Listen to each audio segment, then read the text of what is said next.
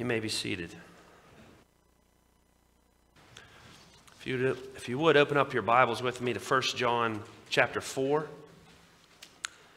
That would be page 1212 in the blue Bible if you're using that one. It's 1 John chapter 4. We're going to be looking at the first 6 verses today.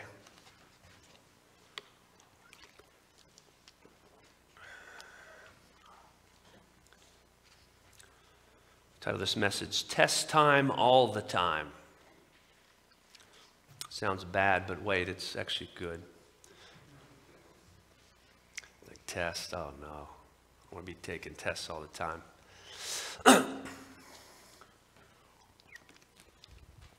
Test time all the time. 1 John 4, 1 through 6. People of God, hear the holy, inspired, inerrant, infallible, authoritative word of God. Beloved, do not believe every spirit, but test the spirits to see whether they are from God.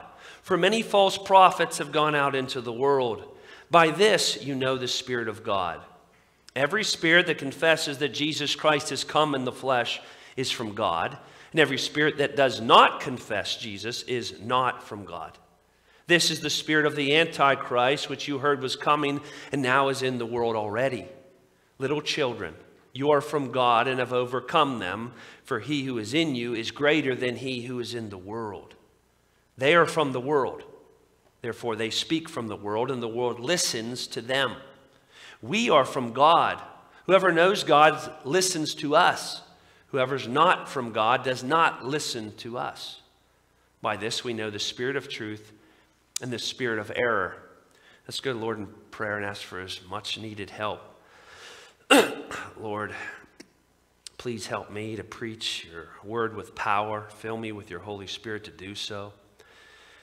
Speak truth through me, clarity, Lord. Open up my heart, open up their hearts. Drive your word into our hearts as only you can. Show us what you want us to see here today. Transform us. Give us strength. We pray it all in Jesus' name. Amen. When I was growing up, I hated school. I've said it before, I'll say it again. No offense to any teachers that might be here. I didn't like sitting for long periods in those little wooden desks, especially with my size, right? Didn't fit so well. I didn't like all the crowded hallways in between as the bell rang, you get into the next class, and claustrophobic, bouncing into people on the way to the next class. I didn't like the bullying that happened to others and came my way back in middle school. I didn't like the food either. The lunch ladies were sweet, bless their hearts, but I didn't like the food as much for a picky, snotty little boy as myself. I didn't like the teachers who, some of them scared me. Some were great, but some teachers scared me where they would say things like, sit down, shut up, or get out. Me and my wife still talk about that to this day and get a good laugh about that one.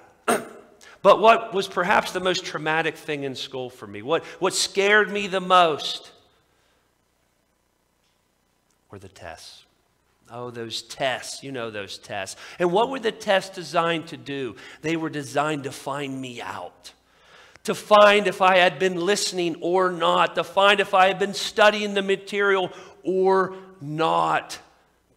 To find if I had been digesting that information they were tossing to me or not. And what was the worst was the what? The or not. Because I hadn't been studying, I hadn't been digesting the information. I've been lacking and slacking as a student, and those tests found me out. Those tests. In today's passage, John isn't focusing on us taking the tests as much, but on us giving the tests. And I like the sounds of that, which is why I said, hang in there, it's good news. And it's not just a couple times a semester or every couple weeks, but we're to test everything all the time. And these tests will show and bring things to the surface in our lives, what we need to see. These tests are the tests that show all the information in our lives, whether it's even true or not. And because of that, these tests we're to give are the most important tests in the world. Some questions we're going to ask and answer today, or are we testing things as we should in our lives? How do we test those things? And who are we listening to? To break that down more simply for those of you writing this down, test, confess, and listen. That's how we're going to break the passage down. Test, confess, and listen. And we're going to start where I believe the passage starts, there in verse 1 with test. Look there in verse 1 with me. It says this, beloved, do not believe every spirit, but test the spirits to see whether they are from God. For many false prophets have gone out into the world. So far in 1 John, John has been testing us. He's been giving the Christian, the professing Christian, test to see whether there's evidence of salvation in your life. If you go back to chapter 1, John was saying, do you walk in the light or do you walk in the darkness as an overall style of your life? Then as we got to chapter 2, what did he say? Do you love the world or do you love God? As we got to chapter 3, he said, do you love the brethren, the sisters, the brothers, people of faith in the Lord Jesus, and do you meet tangible needs in their lives? Test that he's been giving us to see whether there's evidence that we've truly been saved. Not the means to be saved, but once God saves you through faith alone in Jesus Christ alone, you'll see these evidence start to come out in your life. God changes us from the inside and it comes out. At least it should in our lives. But today's passage is different. We're not the student test takers today. We're to be the student test givers today. And like I said, I like the sound of that. And we can see this test coming to the surface in the very first verse. I'll read it again. It says this, do not believe every spirit, but test the spirits to see whether they are from God. John likely has in mind here those people that we saw in chapter 2 and that he's been referencing all throughout the letter. In the context of 1 John, the people that were Christians, at least they said they were, but they left Christianity. They didn't just go to another church down the road. They left the faith altogether. And they were coming back, attacking the church, saying things like, you know what, Jesus isn't the Messiah. Jesus isn't the eternal God. Sin in your life, it doesn't matter. Live like hell. Doesn't matter. And in this case, it seems they were also not only falsely teaching things, but falsely prophesying things.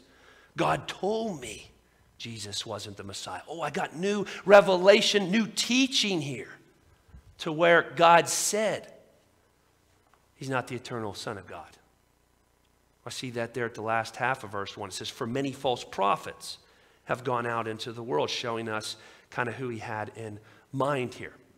And John says, not every spirit is from God. There are plenty of people in this world saying, I'm from God. Listen to what I have to say. They're everywhere, right? How do you know who is and who isn't? Are they all from God? John says, no, they're not. We often just look at people as people, right? We see people do things and we say, that's just the way they are. We say, it's just the way they were brought up. And that stuff affects. Absolutely. I'm not saying it doesn't. But we just look at all of life and explain it in the physical. Well, that can be explained by this or that over here with what we can see. And John says it's not the case. There's more to it than just that. Paul brings that out in Ephesians 6, verse 12. It says this, for we do not wrestle against flesh and blood, what we can see.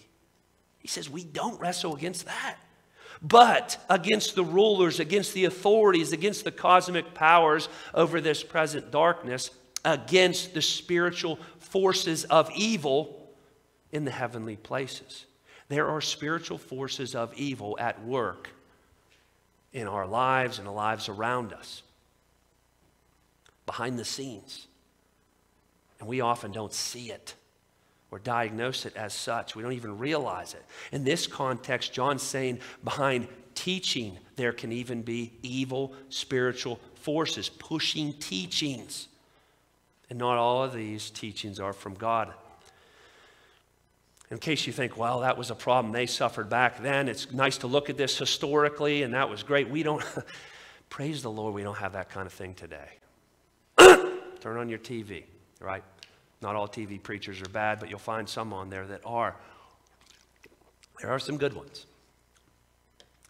But just so you don't think it's an isolated event, what did Jesus say in Matthew 7:15? Said this, beware of false prophets who come to you in sheep's clothing, but inwardly are ravenous wolves.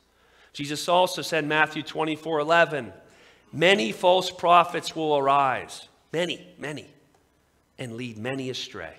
Peter even said in 2 Peter 2:1, but false prophets also arose among the people, just as there will be false teachers among you, who will secretly bring in destructive heresies, even denying the master who bought them. I could list others as well, but you get the point. What is the point? What am I trying to get across? What I'm trying to get across at this part in the message is not everyone who claims to be teaching from God, speaking from God, prophesying from God, teaching the Word of God is from God. You can't just say they quote Scripture and they say they're from God, so they must be from God.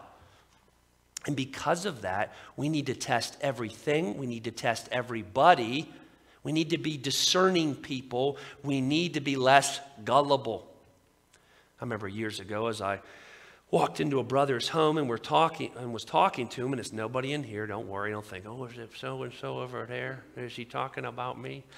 So if it wasn't. But as I was talking to that brother who I love, who loves Christ, there was a TV preacher on there. And again, not every TV preacher is bad, but this one was T.D. Jakes. Maybe many of you probably have heard of him. And he was walking around, dabbing his forehead with a sweat cloth. And, you know, if nothing else, he's very entertaining. I will give him that. And the brother says, he's really good, isn't he? And I just was sick on my stomach. And you know why? The problem there is T.D. Jakes, at least at the time of that, maybe he's changed his position by now, he didn't believe in the Trinity. He was what they call a modalist. That's declared as an ancient heresy. When you don't believe the Trinity, you can't even be saved. You don't even know God. It's that core to the Christian faith. He believed that the Father then became the Son and ceased to be the Father, and then the Son became the Holy Spirit and ceased to be the Son. He didn't believe in the Trinity. And yet my dear brother, who didn't know that aspect of his teaching, was sitting under his teaching in a very dangerous position. I remember Christians who I've talked to that love Joel Osteen, which, like I said, often is a punching bag of mine, which I apologize for being so tough on him in a way. But they would say he's so encouraging, he's so uplifting, and I'll give him that, he is. That smile is encouraging. But the problem is, on national television, when asked very poignantly, do you believe Jesus Christ is the only way of salvation? He said, I don't know. Millions of people lost were watching that. For an answer, he says, oh, I don't know. When asked by Larry King, what about atheists? Are they going to heaven? He said, oh, I'll let God be the judge of that. I just can't say. Sad. He's written books like Have Your Best Life Now, Every Day's a Friday. Paul Washer, I think it was said, if your best life is now, you're going to hell. Heaven is far better than what you're going through right now, I assure you.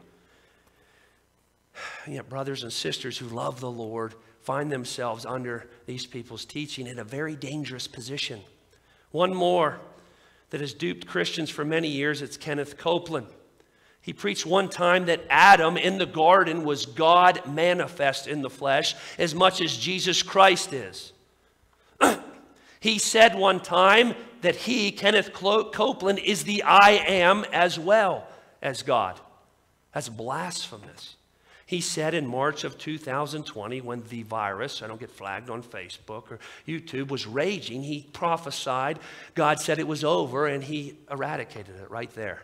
When that didn't work and the virus continued to rage on, he came back and doubled down in April, did the same thing and falsely prophesied that it was gone, and it wasn't gone.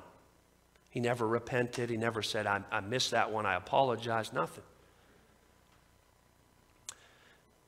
He owns and flies multi-million-dollar private jets to do ministry and says, I need those. Give me your money so I can buy these, because to fly commercial with a bunch of other people would be like flying in a tube full of demons. I could go on, but I won't. I don't like to do this. I don't. But I feel it's necessary sometimes to protect the sheep from ravenous wolves. What shepherd are you if the wolves attack the sheep and you sit idly by, you take your staff and you beat those wolves out?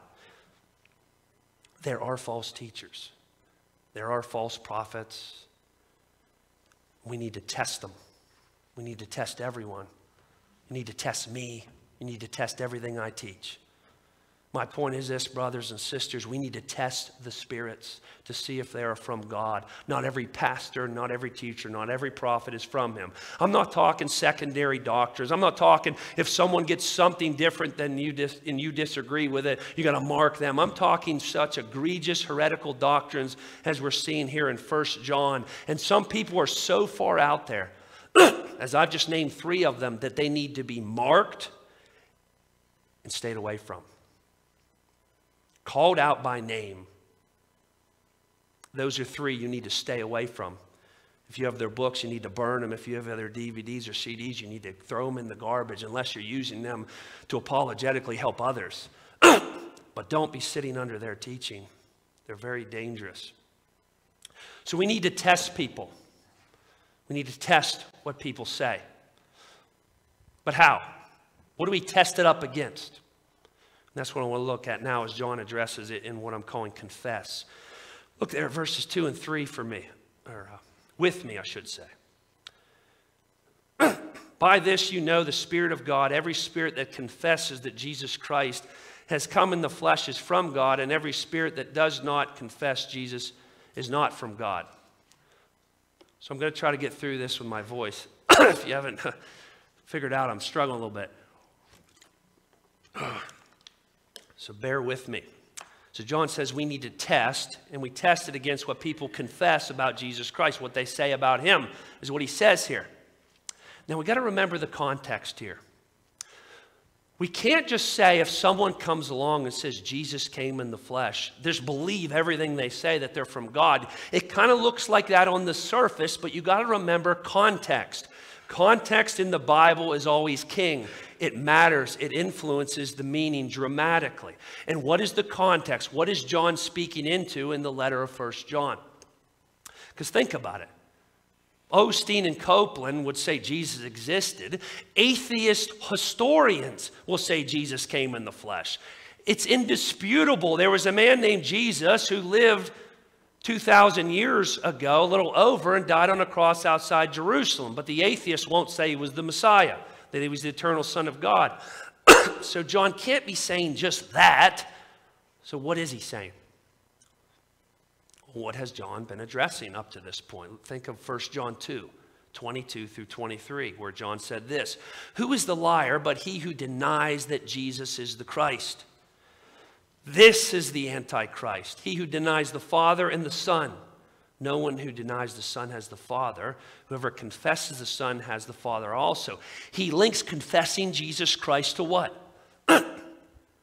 He who denies Jesus is the Christ. He's talking about he who denies that Jesus is the Messiah, the Christ, come to save sinners like you and me. If you go back to the beginning of 1 John, you can see there were actually people denying that he actually did come in the flesh. Most think this is Gnostic teaching, where the Gnostics thought that all physical, bodily was evil. So Jesus couldn't have come, or he would have been evil. And that's a heresy. Throws out the incarnation, it throws out salvation. Big problems. And I want you to see at this point, this is serious stuff that John is addressing here, not secondary. People get this confused all the time. Okay? John is not talking about genuine Christians who disagree on baptism, on eschatology, on Calvinism versus Arminianism, on the gifts of the Spirit, these type of things, which are serious in a way. They're important, I should say, but they're not to the serious level that John is addressing here. You'll hear people say, so-and-so's a dispensationalist, like they're a heretic.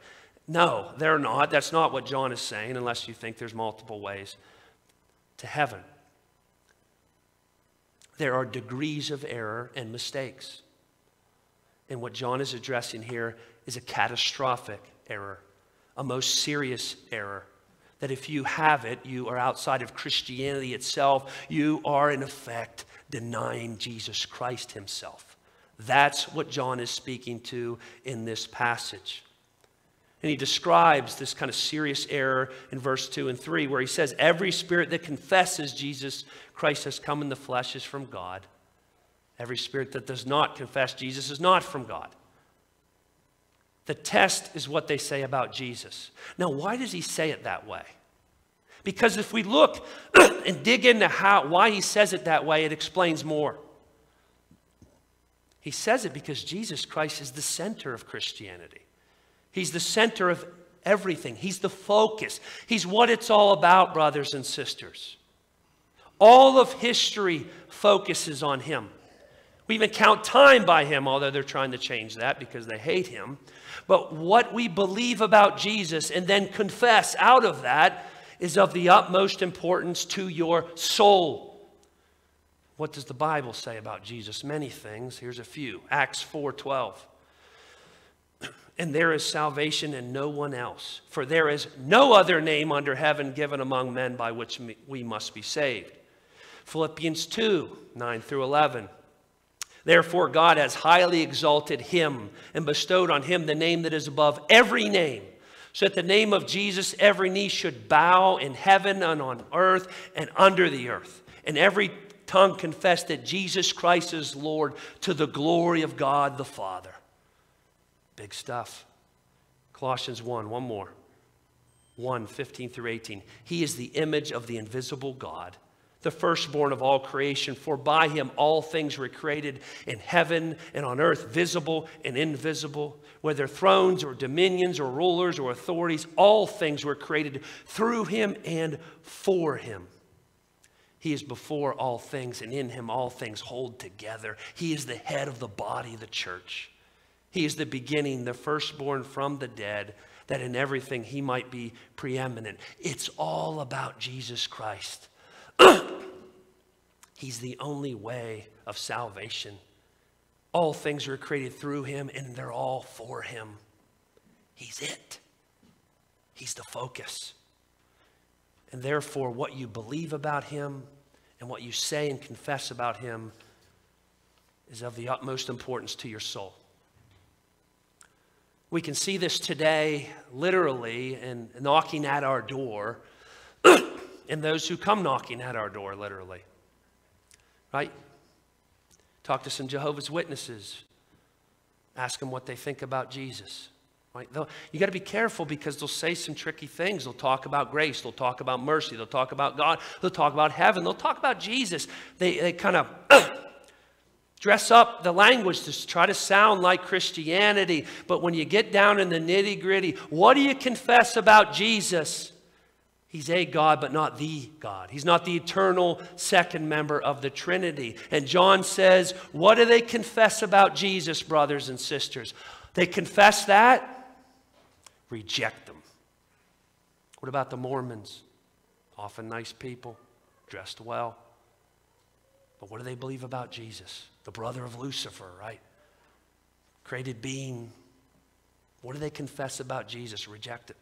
Muslims, even today, have a mosque where the temple used to be in Jerusalem, and on the side of it is the inscription in Arabic, God has no son. God's not the eternal Son of God, they would say. Jesus isn't.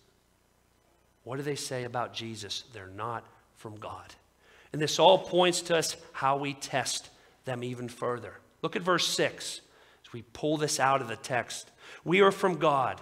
Whoever knows God listens to us. Whoever is not from God does not listen to us.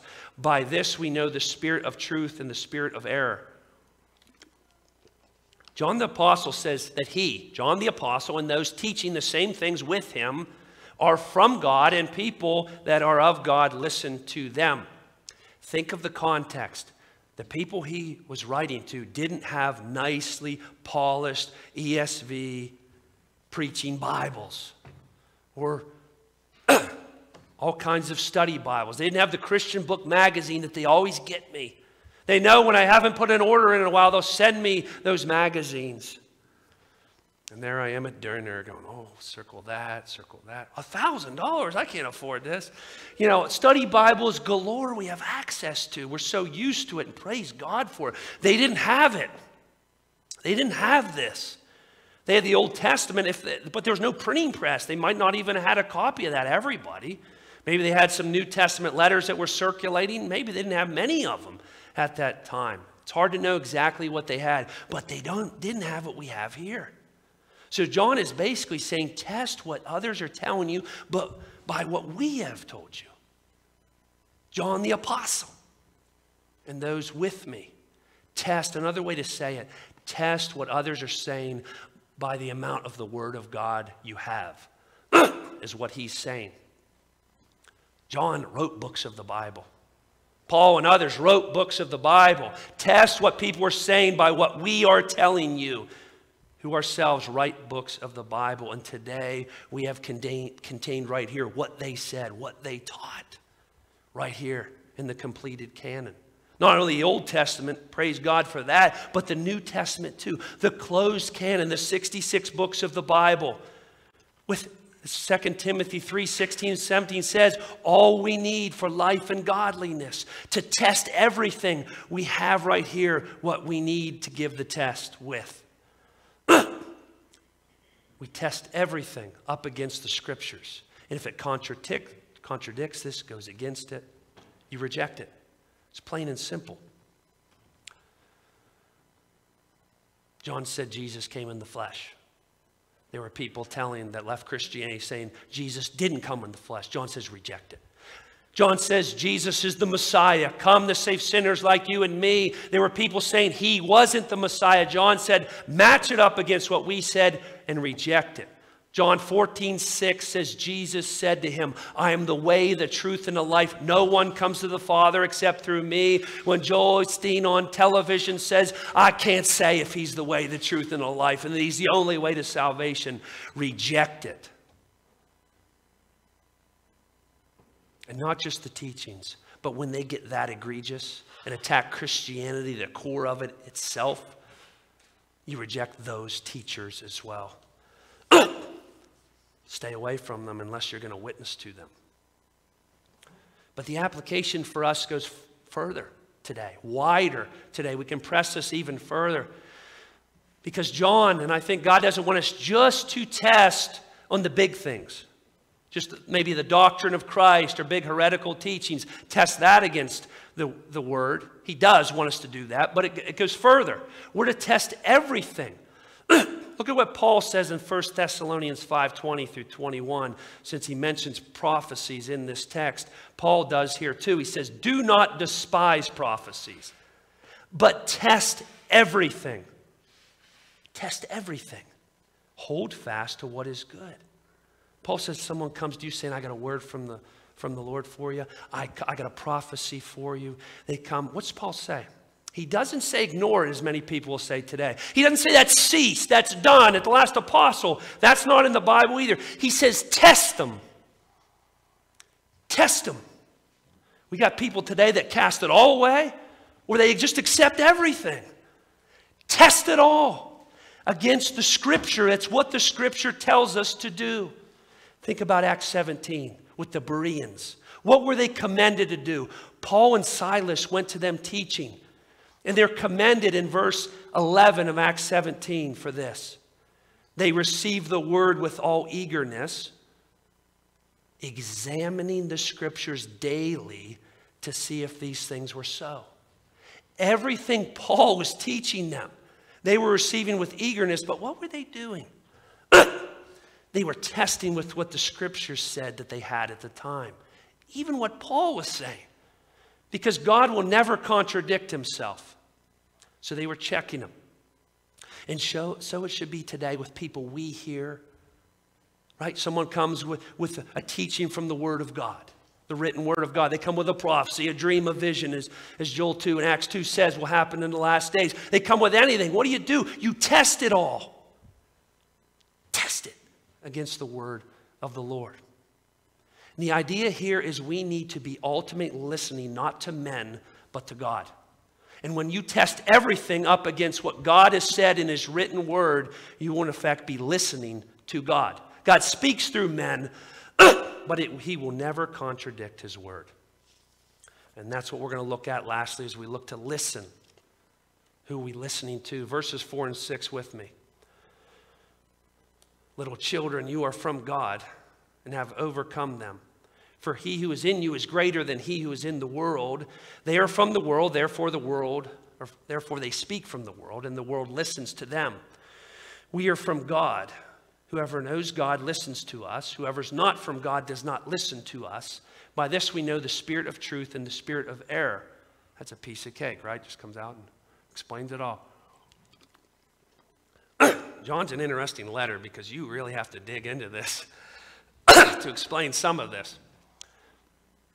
So John here is saying, he gives us the source, and we've looked at it some before, the source of our ability to overcome these heretical teachings that are coming at us. And what is the source?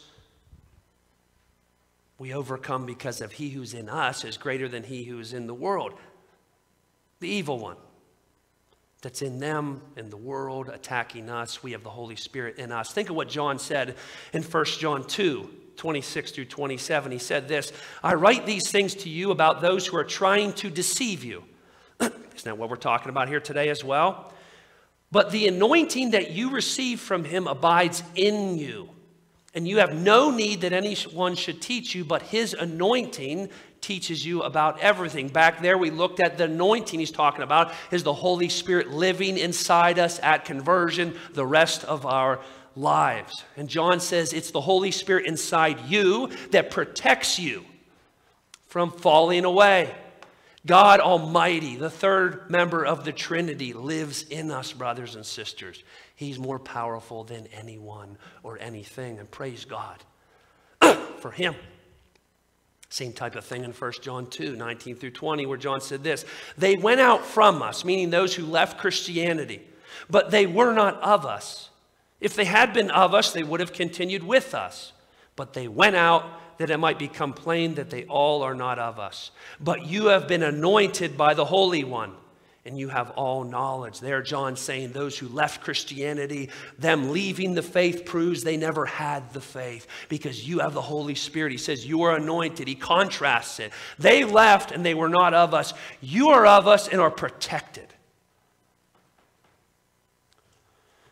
And the Holy Spirit who lives inside us not only protects us from leaving the faith today, but he gives us discernment in who is from God and who is not. Now, I wish I could say that that means a Christian won't turn on T.D. Jakes on the television or watch some Joel Osteen. But it's not the case. True Christians do that. But here's the thing, if a Muslim or a Mormon or one of those false teachers comes trying to say, guess what? Jesus is not the only way to salvation. Or the Trinity is a facade. Or some other orthodox, non-orthodox, heretical teaching, your spidey sense will go up. And it isn't your spidey sense. The Holy Spirit will send up the red flag. Will sound the alarm. Wait a second. This doesn't feel right. This doesn't look right. Wait, this contradicts this. Oh no. Oh no. Oh no. But sadly, those false teachers often deceptively teach these things. They inch them in. They dress them up to kind of fool you. And John says the world listens to the world, but believers listen to those who are from God. I mean, just think here today, I'm preaching about Jesus Christ is the only way of salvation, and he is. I'm saying all of everything is about him. He's the pinnacle of it all. But what's an unbeliever, if they're in here or come in here today, going to say? They're either going to get converted, I pray for that, or often they just won't listen. They'll yawn, they'll get mad at me. They'll think he's just some bigoted, wacky, tall preacher with a frog in his throat.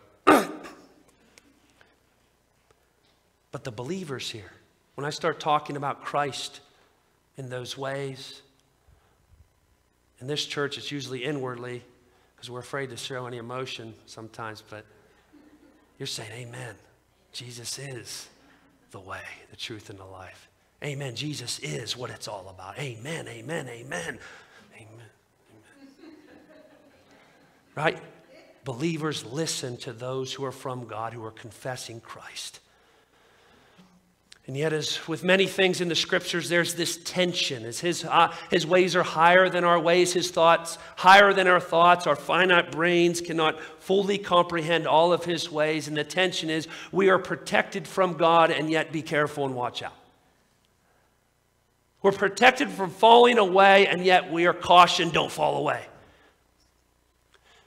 We are told that we will listen to those from God, and yet there's this admonishment in here built in that says only listen to those who are from God. That the tension there, that we're protected. And we should have comfort in that, and yet from that source, from that state of protection and comfort, fight the fight of faith. Stand firm in the faith. Stand up straight. Test everything. It's a tension, but we need to hold to both of them because they're true. Maybe you're in here today and you realize I've never truly listened to God. I've never confessed Christ as Lord and Savior. Well, God has a promise for you. Romans 10:9-13 says this: if you confess with your mouth that Jesus is Lord and believe in your heart that God raised him from the dead, you will be saved. For with the heart one believes and is justified, and with the mouth one confesses and is saved. For the scripture says, everyone who believes in him will not be put to shame. For there's no distinction between Jew and Greek, for the same Lord is Lord of all, bestowing his riches on all who call on him. For everyone who calls in the name of the Lord will be saved. You call on him and you will be saved. You turn from yourself and your sin to him, the Lord Jesus, and believe what he's done for you, you will be saved. Test. Confess and listen. How are you doing today with this, brothers and sisters? Have you been starting to be lured away a little bit? Maybe you've been given in to some false teachers. Maybe you didn't even realize that they were false teachers, how subtle they have been acting and tricking. Maybe you're realizing it now. How have you been doing? Have you been a little too gullible? And brothers and sisters, we need to be discerning. We need to be testing. We need to be gracious. We need to be merciful with people, but we need not be drawn away from our Lord and Savior, Jesus Christ. So I leave you today with what John said in the first verse of our passage and the last verse, because I think it sums it up. Verse 1, beloved, do not believe every spirit, but test the spirits to see whether they're from God. And lastly, he said, by this we know the spirit of truth and the spirit of error. As you leave today, make sure you take your test with you to be giving out in your lives. And if you didn't bring your test with you, maybe you need to get it off the shelf and dust this thing off and get ready to start dishing these tests out. For God will work through his word and give us discernment. Let's pray. Lord, I pray you do just that. Lord, help us not be overly critical. To stay away from the secondary issues and just calling them heretics, Lord. But, Lord, help us not give in to heretics too, Lord. Just give us discernment. Give us wisdom. We trust you. In Jesus' name, amen.